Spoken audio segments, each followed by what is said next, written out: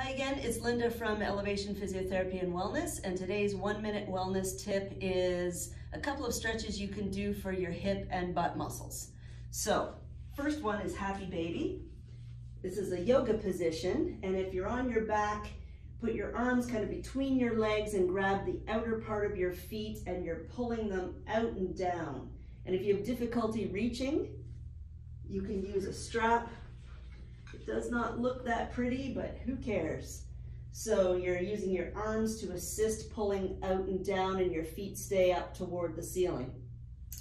Secondly, if you cross a leg over, put your hand through this triangle and you can grab the back of your thigh or use a belt to assist, or you can grab below your knee, but you're pulling in until you feel a stretch through your outer butt.